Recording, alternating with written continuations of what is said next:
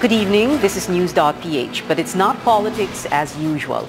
I'm Pia Hontiveros. It's Holy Wednesday, so we digress from the usual. We have an interview with a Vatican journalist on the occasion of Pope Francis's first year in office and a special report series on the Catholic Church in the Philippines.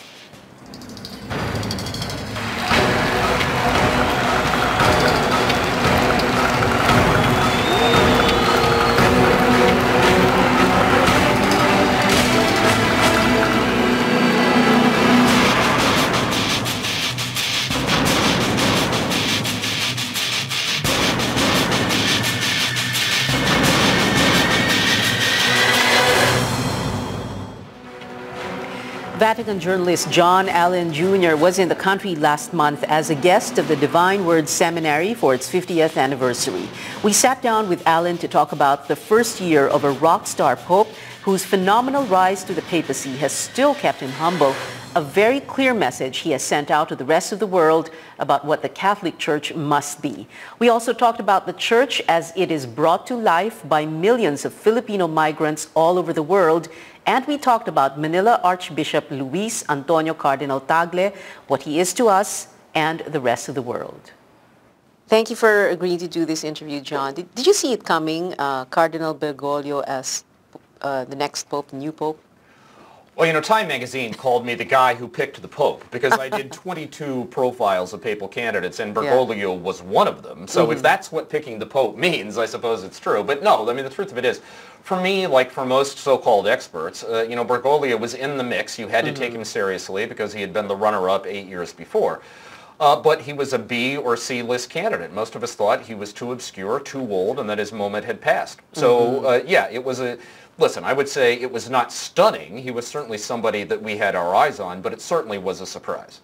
What was the initial reaction like when his name was announced and in the days that followed that he was the next pope? You know, was it like horrors, a Jesuit, or, you know, were there things like that had come out? Well, honestly, you know, when the Habemus Papam announcement was made, that is the announcement of the new pope, I don't think the initial reaction was to the name Bergoglio. I actually think the initial reaction was to the name Francis, because that was in some ways a truly astonishing choice. I mean, aside from the fact that I had interviewed church historians in the past who had sworn until they were blue in the face that there could never be a Pope Francis, because they would argue that just as there could never be a Pope Jesus or another Pope Peter, because these are singular and unrepeatable figures. So it was surprising on that level, but even more, I mean, that, you know, when you take the name Francis, you are setting the bar awfully high for yourself. I mean, Francis is an iconic figure in the Catholic imagination, the great Pope of the poor, the great Pope of peace, the great Pope of all, or not Pope, obviously, but the great saint of the poor, of peace, of all creation. You better be able to walk the talk. And so it was a pretty bold selection. It was, in effect, a whole program of governance in miniature. So I think the initial reaction was simply to how breathtaking it was that some pope had set himself up in that way. And in one story, let's remember, that's the first decision a pope ever makes, is what name to take. Of his name.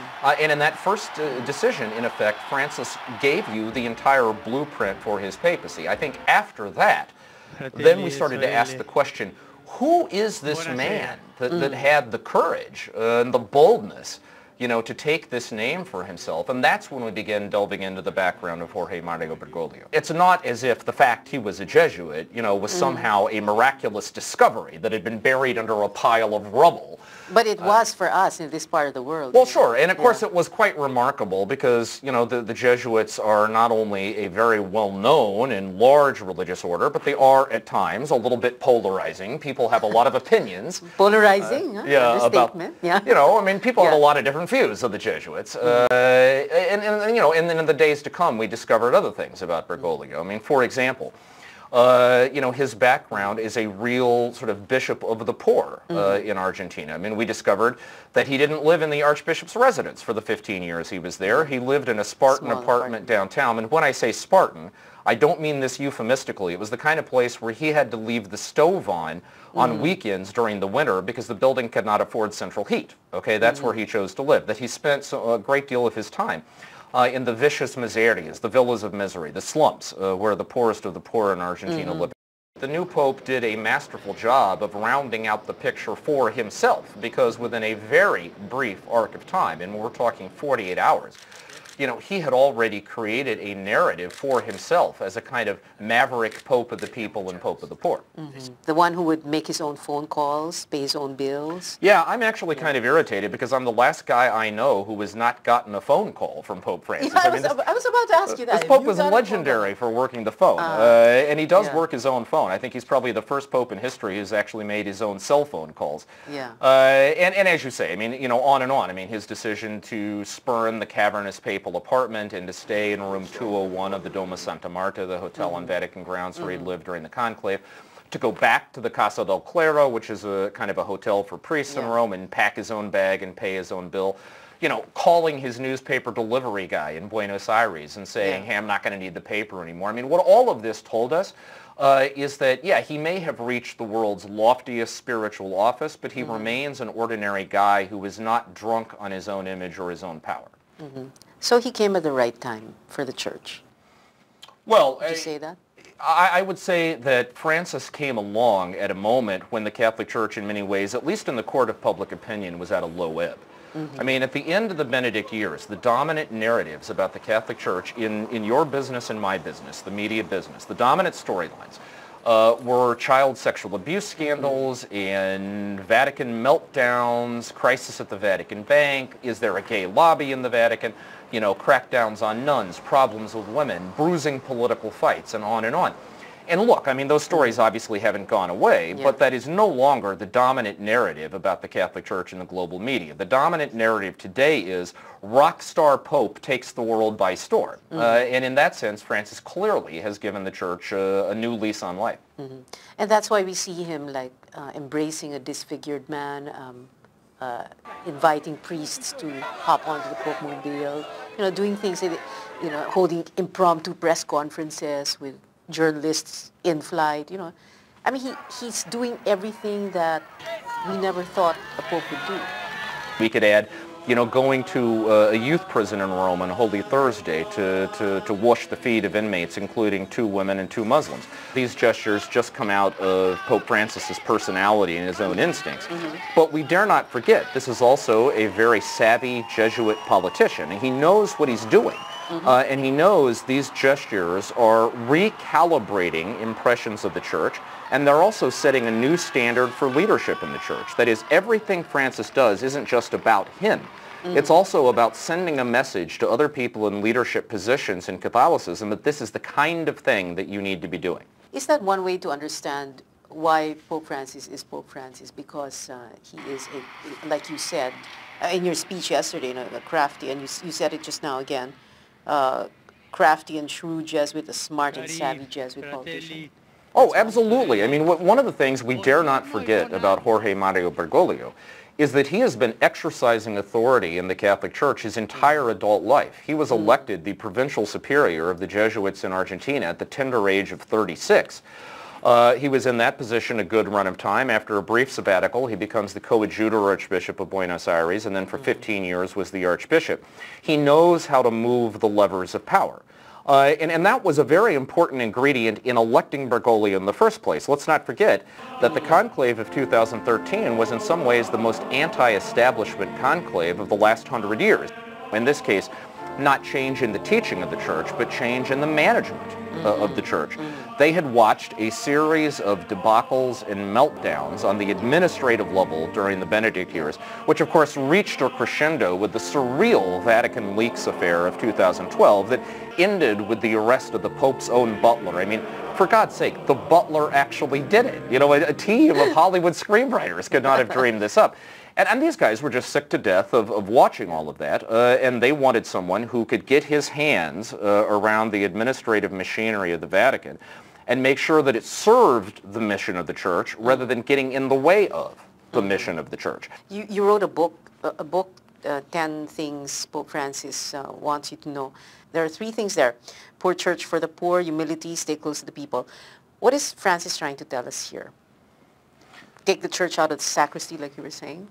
Bergoglio's famous phrase is, the church has to get out of the sacristy and into the street. It has to meet people where they live and make the Christian message relevant in the context of their daily lives. Yeah. Fundamentally, he does not see himself as a CEO or a manager or a theologian or an intellectual. He sees himself as a missionary. And he wants to lead a missionary church. Okay, so for him, it's not a matter of getting people to attend Mass or go to the church, but for the priests to go outside of the church, because that is a problem here in the Philippines. Well, listen, I mean, if you ask Pope Francis, would you like it if more people showed up for church on Sunday, I'm sure the answer would be yes. Yes. Yeah. However, if you ask, is the way he is assessing his own success by head counts of how many people show up at church on Sunday, I'm equally convinced the answer would be no.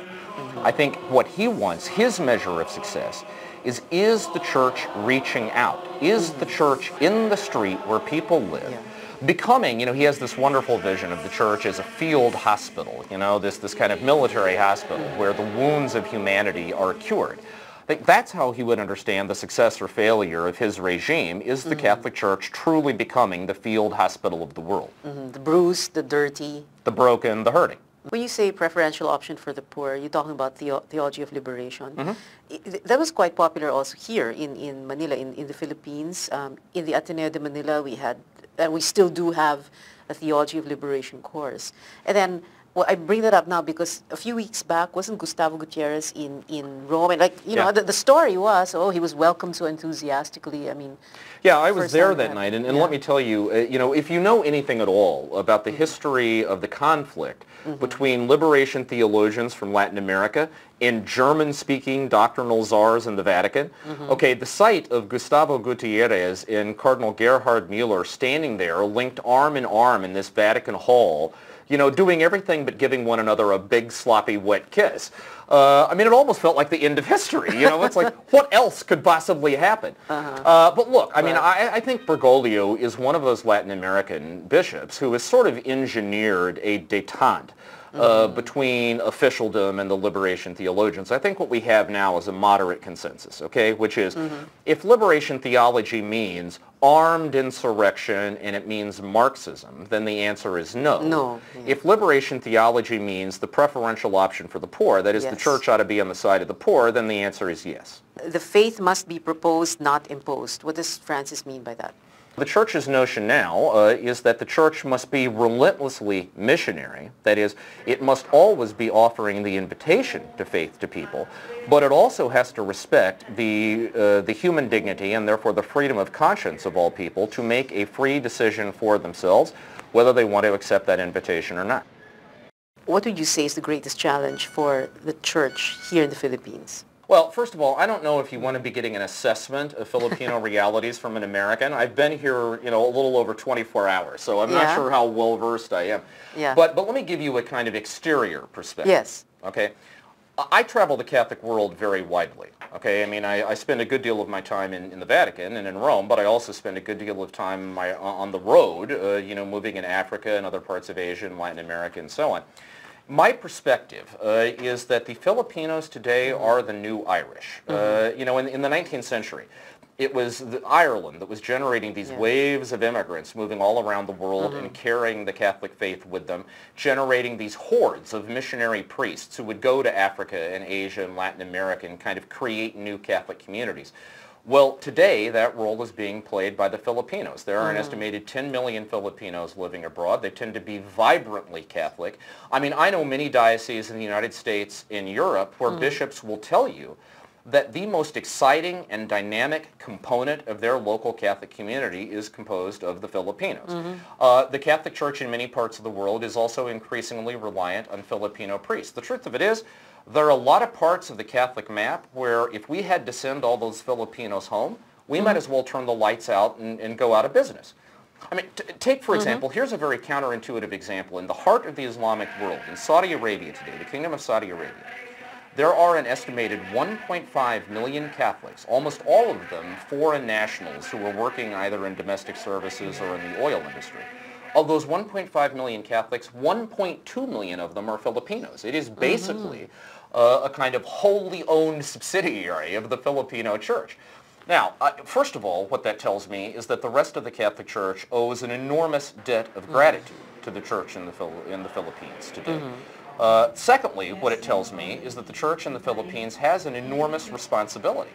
The decisions you are making right now about what your pastoral priorities are going to be, where you're going to invest your time and treasure. I mean, yeah, it has an effect here, but increasingly it has an effect all around the world because the Filipino footprint is now global.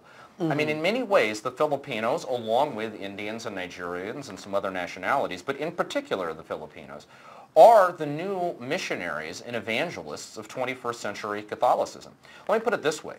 As Filipino Catholicism rises or falls, so too will the Catholic Church rise or fall in this era. Yesterday you talked about, well, you mentioned Cardinal Tagle, and then you said he's a rock star in the way Pope Francis is to a certain extent, no? And then you also said that your article on Cardinal Tagle as one of the 22 Papabiles had the most number of hits, like 700,000. It wasn't actually an article. I did. There's a Catholic TV network in Canada called Salt and Light, and they had asked me to do these little like 5-minute YouTube videos about different papal candidates. Yeah. And I think I did 7 or 8 of them, and most of them got like 5,000-6,000 hits. Okay, basically 4 cats and a dog were looking at these things, whereas Tagle's got like 700,000. It was astonishing. I kind of jokingly said that every Filipino Catholic in the world must be clicking on this thing at least once.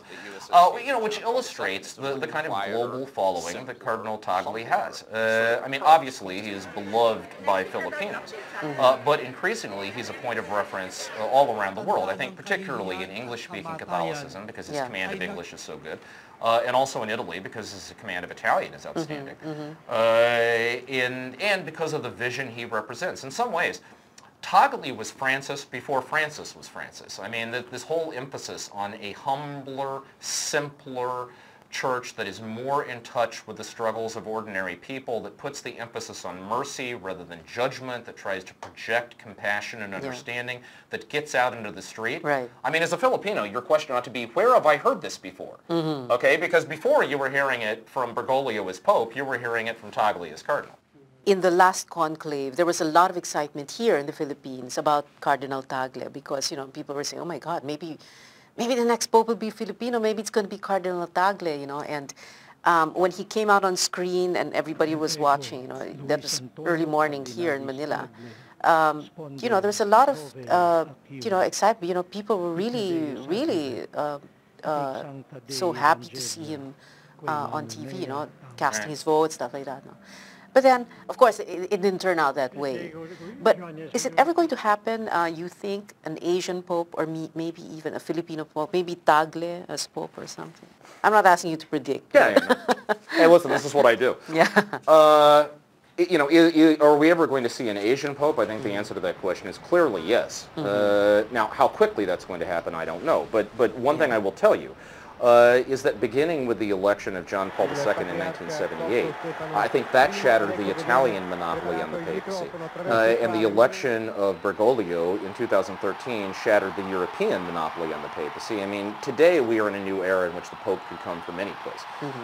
And so, obviously, it is conceptually possible it could be an Asian, and it's conceptually possible it could be a Filipino. Now, is it going to be Tagle?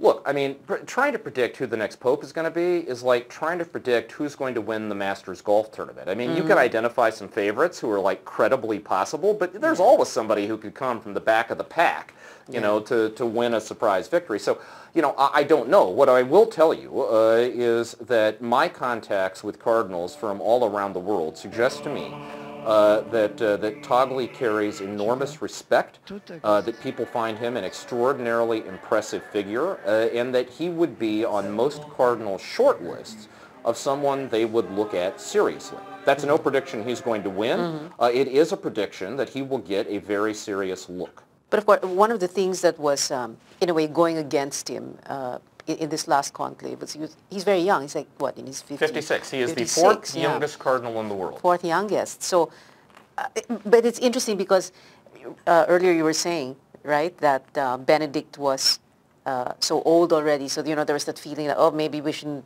elect a pope who's too old. And then here you have the extreme in a way, a young candidate.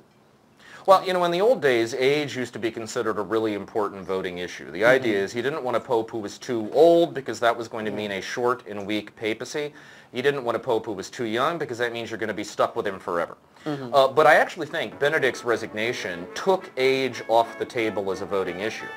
Because now we know that death is not the only realistic way for a papacy to end. It can also end in resignation. Yeah. So, you know, you could roll the dice on an older candidate on the theory that, well, we would have an exit strategy if he gets sick. He can always step aside and allow us to pick someone else. And you can roll the dice on a younger candidate because you could say, well, that guy could give us 10 years, and then he could step aside and make way for someone to take over. Now, of course, you can't force popes to resign. Canon law says it has to be a free decision. But, you know, realistically, you could imagine that that would be the thought process. So I actually think age is now less relevant than it once was. You know, I think, but the age is relevant with Togli in this sense. You know, okay, he didn't get elected in 2013. In a way, you can say, so what? I mean, you know, the last two popes were elected at the ages of 78 and 76, which means there are 2 more decades in which Luis Antonio Togli is a plausible candidate. He could theoretically be on the shopping list twice more, you know, before his career is over. So, you know, as we would say in Italian, pazienza, have some patience. Where is Francis going to take the church in the next 5 to 10 years? If, you know, he's still Pope by then. Where are we headed? I mean, what other surprising things are we going to see him do and say? Well, if there's one thing we've learned about Pope Francis at the 1-year mark is that it is hazardous to your health to try to predict what he's going to do, because this guy is the ultimate maverick in many ways. But listen, I think the broad outlines of what he's trying to accomplish are fairly clear. I mean, at one level, he wants to engineer a serious structural reform of the Vatican to promote transparency and accountability, to promote subject matter competence in key personnel positions, to sort of, in a way, you know, clean up some of the scandals that have proven an impediment to the Church's mission. You know, at another level, I think he's trying to redefine what leadership in the Catholic Church looks like. He wants to put the accent on service rather than power and privilege. He's trying to promote the social gospel, that is, concern for the poor, concern for the environment, opposition to war, and so on, to put that on a kind of level of rough equality with the Church's pro-life concerns. So I think these are all elements of his vision. But at the end of the day, you want to get to the core of what he's about. I think the core of what this Pope is about is that he sees himself as the Pope of mercy. I mean, the commitment to mercy is literally his motto as Pope, okay? It was in his first homily as Pope. It's in his practice, how attached he is to the sacrament of confession. I think everything he's doing, from the nitty-gritty details of how do you restructure the Vatican Bank on up to, you know, what does the Vatican say about the persecution of Christians around the world, and on, I think all of it, at the end of the day, is designed to make sure that when the outside world looks at the Catholic Church, they see a community of mercy. I mean, listen, Francis understands he's a minister of the Christian gospel. He has to pronounce both God's judgment and God's mercy on a fallen world. But I think his belief is the world has heard our judgment with crystal clarity, and now it is time for them to hear and see and smell and taste our mercy. Guarantee you, when the last word on this papacy is written, he will be remembered as the Pope of mercy. He's very popular, right? You think? Yeah, I mean, here in the Philippines, yes. Listen, I mean, it is a fact, okay, not a hunch or a theory. Yeah. It's an empirical fact that in every part of the world where public opinion can be scientifically measured, this Pope has approval ratings that politicians and celebrities would sacrifice their children to pagan gods to obtain. Okay, I mean, he is the most popular figure on the planet. And it's not just the popularity of celebrity. I mean, it's not the Justin Bieber or Lady Gaga kind of popularity. I mean, what it is, I think, is that in many ways Francis is the new Nelson Mandela.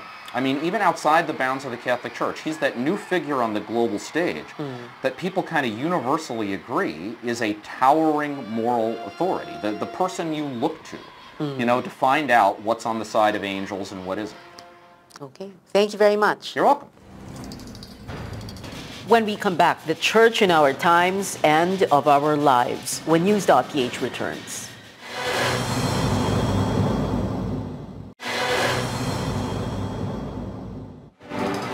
The Philippines is the only predominantly Catholic country in this part of the world. In a very real sense, it sticks out like a sore thumb. We are Asian, but we are Western.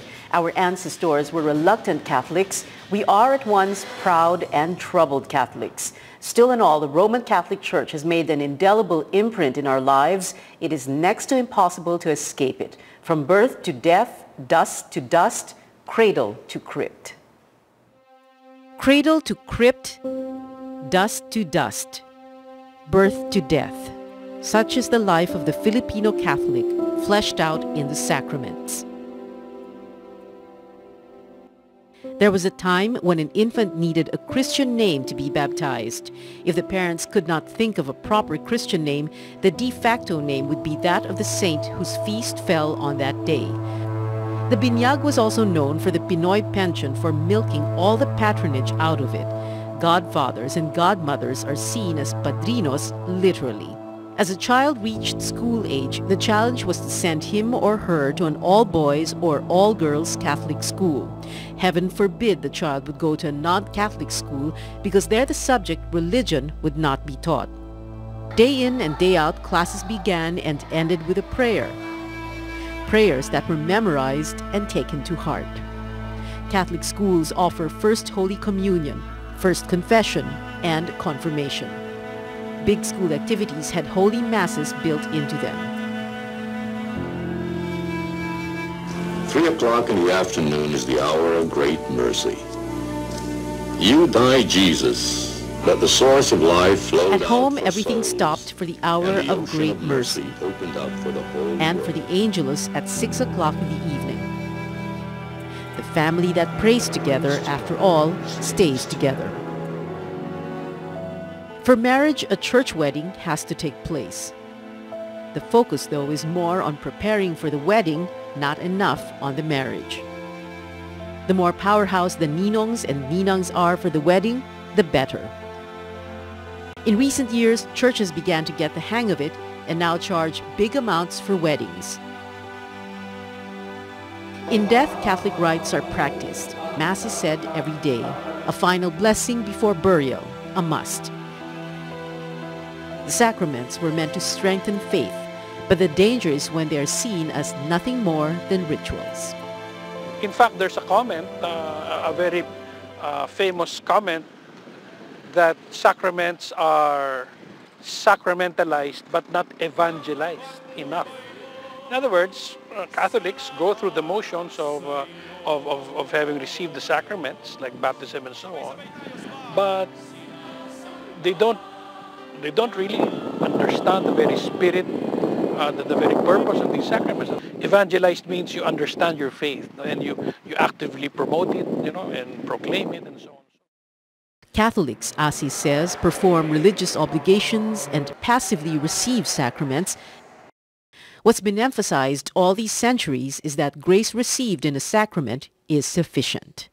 Sacraments do become effective and not only valid when we cooperate in the living out of our faith. So there's a difference between what Catholics have come to practice as a brand of ritualism. No?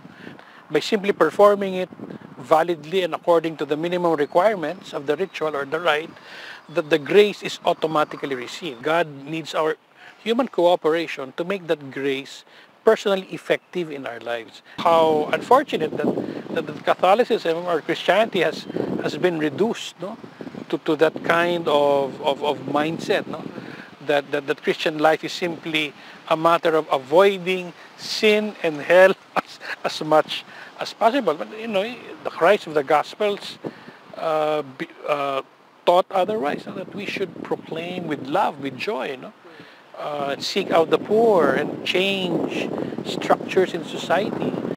Performing a rite for the sake of performing it is blind, empty ritualism. From an anthropological point of view, the ritual itself must be symbolic of a deeper human value. Okay. So that it will mean something? Yeah, exactly. Transition rituals, graduations, they mark a change, an evolution, as it were, moving from one stage or phase of life to another. stage. So for example, baptism marks the transition from, theologically, from darkness to light.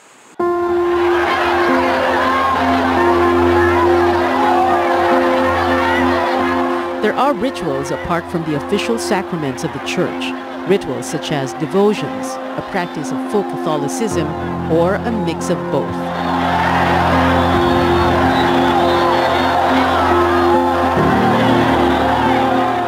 It is a Christ who is about to be put to death that Filipinos identify with the most. Millions spill out onto the streets of Manila every January 9th for the Feast of the Black Nazarene. There is also the devotion to the Santo Niño, the child Jesus. Devotions that have been criticized precisely for ritualism. The mindset is so long as I touch the robe or the rope, then something mechanical could take place. So long as I do something, ergo some kind of favor is granted and so on. Now, while on the one hand, Father Arevalo, the Dean of Filipino Theologians, would argue that this is precisely the way by which simple, uneducated people encounter the divine presence, and we should not be quick to judge. On the other hand, these kinds of devotions have been precisely criticized. People do not exhibit the kind of conversion that must be expected of someone who apparently has had a profound encounter with the Nazareno or even the Santo Niño.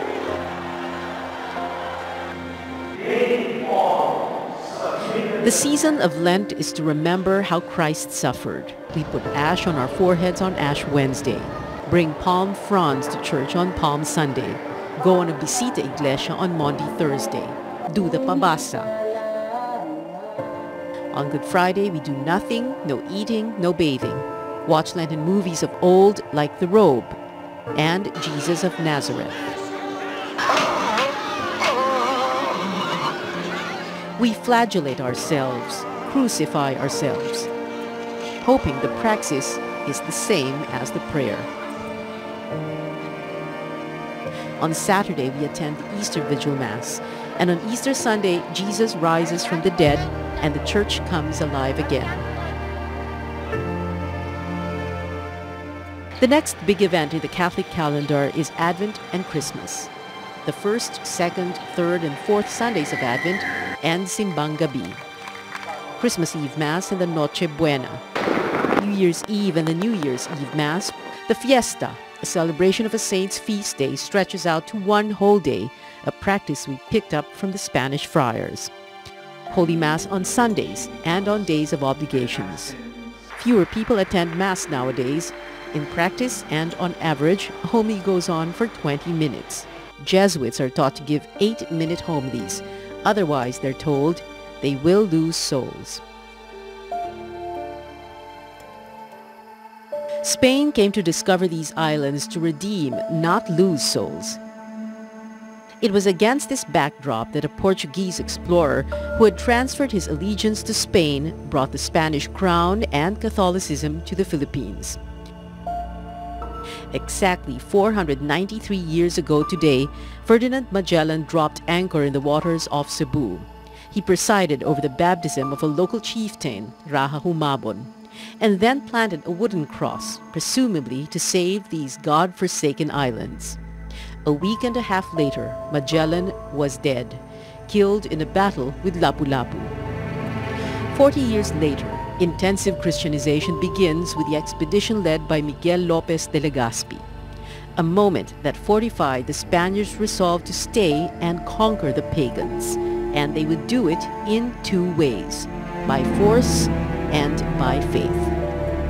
And the rest, they say, is 3 centuries of colonial history, during which the real power rested in the Augustinians, Franciscans, and Dominicans who had a stranglehold on Luzon, and the Jesuits and the Recollects who had the Visayas and Mindanao to themselves. Reform did come, though, with secularization, but it doomed many. A contribution, though, that the religious orders made to the Philippines was education. One way to evangelize, after all, was to educate.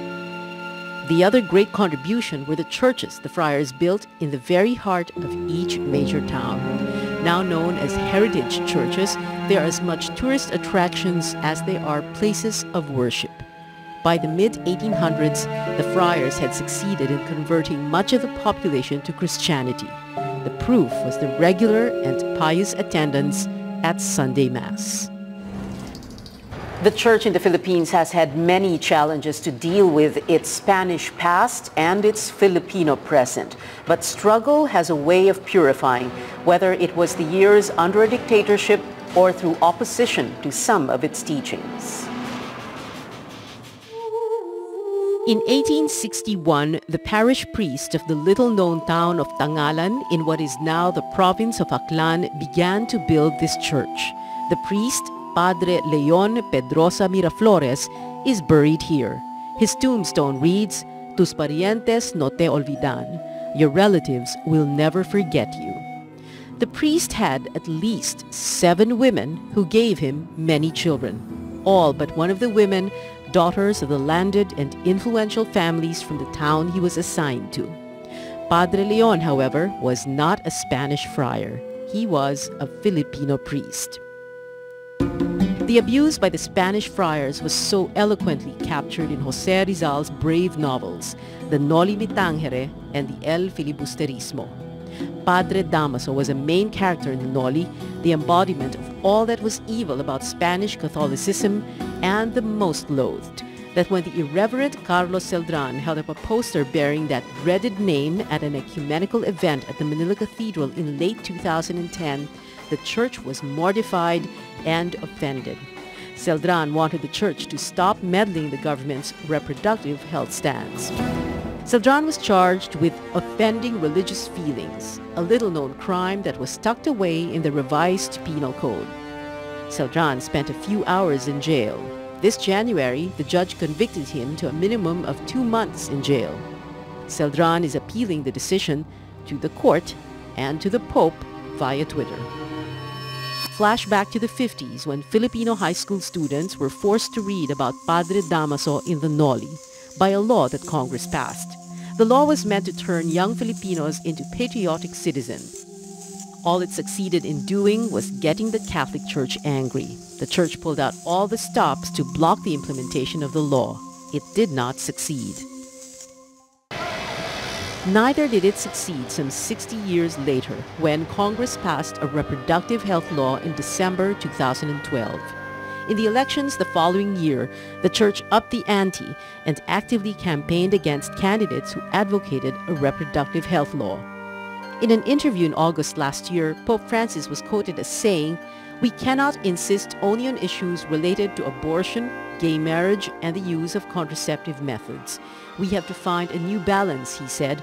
"Otherwise, even the moral edifice of the church is likely to fall like a house of cards."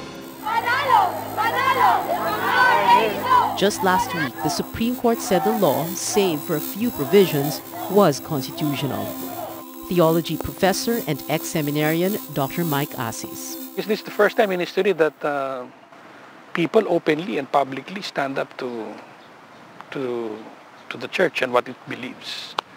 So I think it's a very humbling time now for the church. It's some say it proves some kind of failure on part of the church to convince the majority about the morality or immorality of contraceptive methods. It's a church that is more challenged to listen more, challenged to dialogue more, to look within itself, reflect on what it has to do, so that it can become a credible voice among many other voices in society. John the 23rd, who was Pope from 1958 to 1963, called for the Second Vatican Council that began in October 1962. Vatican II was a gathering of bishops from all over the world that set the church on a course of reform and altered the landscape. The call, among many others, was for the church to be relentlessly missionary, but to be respectful of freedom and human dignity, and to show mercy. If Vatican II was for the Universal Church, the Philippines had its own version. The Second Plenary Council of the Philippines, held in early 1991, was a clarion call for renewing the church in the Philippines. What emerged from this local Vatican II was, among other things, that the church should be a church for the poor. So that early, in the 90s, we were talking about a church that has to be more humble, more simple, that is not obsessed with the things that the world cherishes the most. No? I mean, of course, wealth, fame, and power. The same message that Pope Francis now exhorts all Catholics all over the world. The timing of the Second Plenary Council could not have been better. The country was rebuilding institutions after emerging from a dictatorship. In the 1970s and the early 1980s, it was not in vogue to show opposition to Marcos, so the church, like the rest of society, lay low. I've heard of priests of various religious orders who went underground, okay, because they were hounded like fugitives. On the other hand, certainly there are very shrewd politicians, even among the church hierarchy, who had what we call a critical kind of collaboration with the regime, if only to protect the well-being of some clerics. The church indeed struggled with and mirrored the times.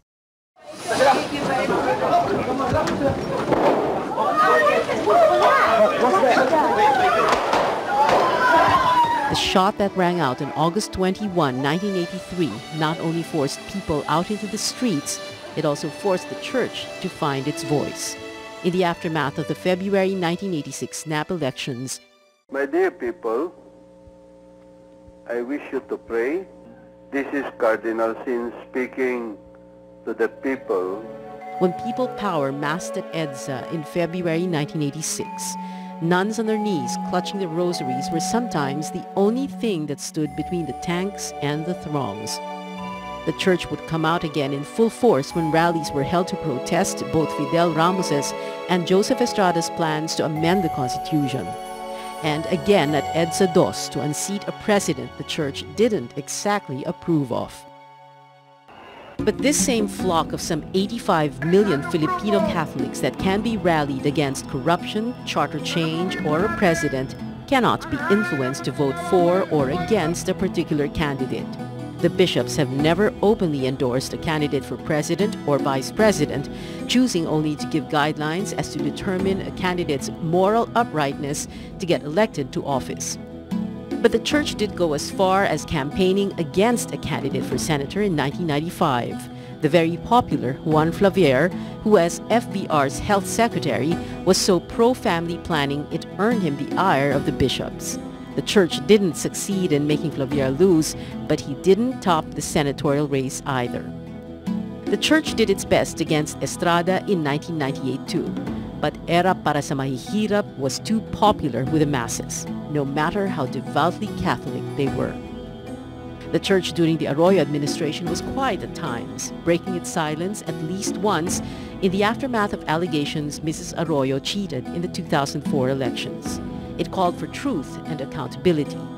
It was unfortunate, though, the administration bowed out, leaving a cloud of doubt hanging over the heads of some bishops who had accepted sports utility vehicles from the Philippine Charity Sweepstakes Office. The church in the Philippines has mirrored the times. In spite of the many challenges the Catholic Church here and around the world face, many believe it is still the best time to be Catholic. And that's because of one man, Pope Francis. Vatican journalist John Allen Jr. profiled 22 candidates for Pope for the last conclave. One of them was Jorge Mario Bergoglio, whom many thought was too old, too obscure, and whose time had come and gone in 2005 when he was runner-up to Benedict. Habemus Papam.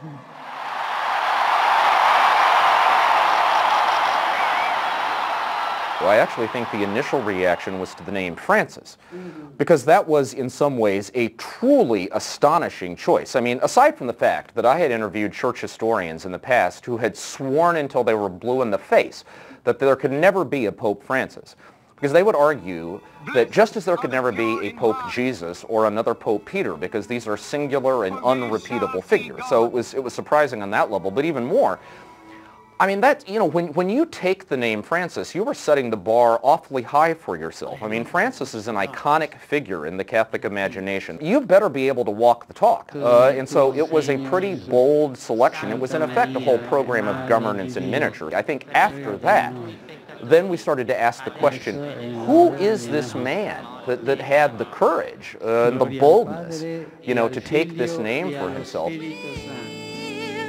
Let us tell the world of his love, the greatest love the world has known. Not since John Paul II has a pope been this popular and beloved. The world mourned his death in 2005. On April 27, alongside John the 23rd, John Paul II will be canonized by Pope Francis, who has literally and figuratively taken the world by storm like no other pope, like no other world leader. This is the best thing to be Catholic, no? Because of the Pope. Pope Francis was the Jesuits' provincial superior in Argentina before becoming Archbishop of one of the world's largest archdioceses for 15 years. He lived in a run-down Spartan apartment and spent much time in the slums of Buenos Aires. He was, and is, John Allen says, a bishop of the poor. His decision to spurn the cavernous papal apartment and to stay in room 201 of the Doma Santa Marta, the hotel on Vatican grounds where he'd lived during the conclave, to go back to the Casa del Clero, which is a kind of a hotel for priests in Rome, and pack his own bag and pay his own bill. You know, calling his newspaper delivery guy in Buenos Aires and saying, hey, I'm not going to need the paper anymore. I mean, what all of this told us is that, yeah, he may have reached the world's loftiest spiritual office, but he remains an ordinary guy who is not drunk on his own image or his own power. So he came at the right time for the Church. I would say that Francis came along at a moment when the Catholic Church, in many ways, at least in the court of public opinion, was at a low ebb. I mean, at the end of the Benedict years, the dominant narratives about the Catholic Church, child sexual abuse scandals and Vatican meltdowns, crisis at the Vatican Bank, the dominant narrative today is rock star Pope takes the world by storm. And in that sense, Francis clearly has given the Church a new lease on life. That new lease on life has gotten even longer with every masterstroke Pope Francis makes, including the latest when he insisted on going to confession before giving confession himself. You know, going to a youth prison in Rome on Holy Thursday to wash the feet of inmates, including 2 women and 2 Muslims. These gestures just come out of Pope Francis's personality and his own instincts. But we dare not forget, this is also a very savvy Jesuit politician, and he knows what he's doing. And he knows these gestures are recalibrating impressions of the Church, and they're also setting a new standard for leadership in the Church. That is, everything Francis does isn't just about him. Allen believes the cardinals knew exactly what they were doing and exactly what they were getting into by electing Bergoglio in the conclave. So let's not forget that the conclave of 2013 was in some ways the most anti-establishment conclave of the last 100 years. You'd have to go back to 1914 to find another time the cardinals so clearly understood themselves to be voting for a change. They had watched a series of debacles and meltdowns on the administrative level during the Benedict years of the Church, and they wanted someone who could get his hands around the administrative machinery of the Vatican and make sure that it served the mission of the Church rather than getting in the way of the mission of the Church. As Cardinal Bergoglio, Pope Francis never stopped making the call for a more missionary Church. Bergoglio's famous phrase is, the Church has to get out of the sacristy and into the street. It has to meet people where they live and make the Christian message relevant in the context of their daily lives. He sees himself as a missionary, and he wants to lead a missionary Church. And so we ask the question, does it matter to Pope Francis that there are less and less people who come to Sunday Mass? Well, listen, I mean, if you ask Pope Francis, would you like it if more people showed up for church on Sunday, I'm sure the answer would be yes. However, if you ask, is the way he is assessing his own success by head counts of how many people show up at church on Sunday, I'm equally convinced the answer would be no. I think what he wants, his measure of success, he has this wonderful vision of the church as a field hospital, you know, this kind of military hospital where the wounds of humanity are cured. I think all of it, at the end of the day, is designed to make sure that when the outside world looks at the Catholic Church, they see a community of mercy. I mean, listen, Francis understands he's a minister of the Christian gospel. He has to pronounce both God's judgment and God's mercy on a fallen world. But I think his belief is the world has heard our judgment with crystal clarity, and now it is time for them to hear and see and smell and taste our mercy. Guarantee you, when the last word on this papacy is written, he will be remembered as the Pope of Mercy. Walang sino man ang nabubuhay para sa sarili lamang. You may not know the name of the man who composed this and over 400 other Mass songs, but his songs you know. Sung in chapels and churches in the Philippines, and yes, even in cathedrals the world over.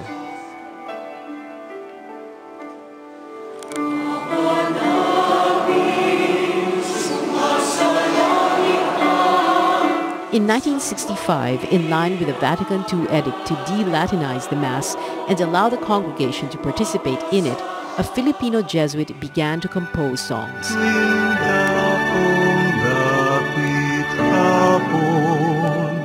He once said that he needed to write songs that the ordinary man, woman, or child on the street could sing. St. Augustine had said, after all, to sing is to pray twice.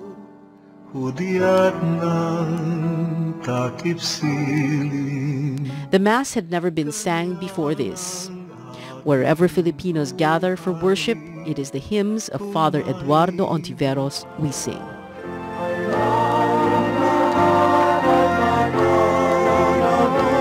My perspective is that the Filipinos today are the new Irish. You know, in the 19th century, it was Ireland that was generating these waves of immigrants moving all around the world and carrying the Catholic faith with them, generating these hordes of missionary priests who would go to Africa and Asia and Latin America and kind of create new Catholic communities.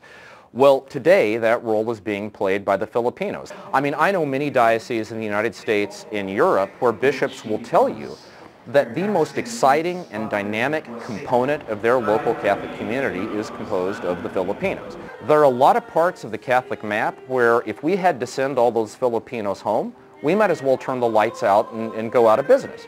Let me put it this way. As Filipino Catholicism rises or falls, so too will the Catholic Church rise or fall in this era. Habemus papabile. Alan did this video on Tagle as a papabile in the run-up to the last conclave. And most of them got like 5,000 to 6,000 hits, okay? Basically 4 cats and a dog were looking at these things. Whereas Tagle's got like 700,000. You know, which illustrates the kind of global following that Cardinal Tagle has. In some ways, Tagle was Francis before Francis was Francis. I mean, this whole emphasis on a humbler, simpler church. I mean, as a Filipino, your question ought to be, where have I heard this before? Okay, because before you were hearing it from Bergoglio as Pope, you were hearing it from Tagle as Cardinal. So can you say, we asked, that the next Pope could be Asian? Yes, was Alan's reply, but when is anybody's guess. And what about a Filipino Pope?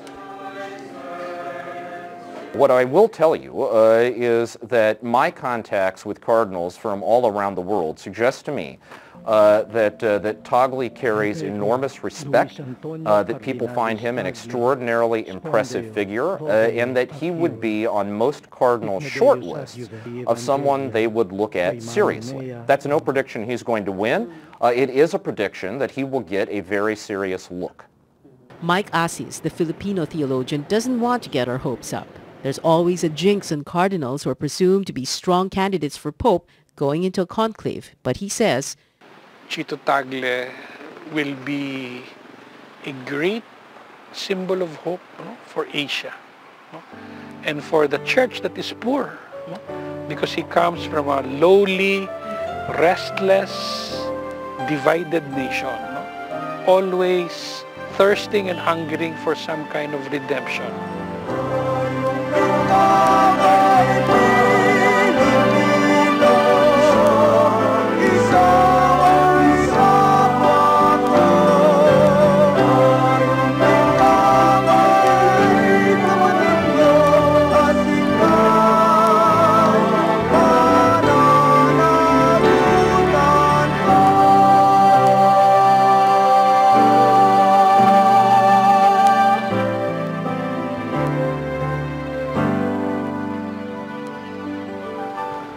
That's our Holy Week presentation. I'm Pia Hontiveros. This is News.PH. Thank you for joining us. See you again next Wednesday. Good night.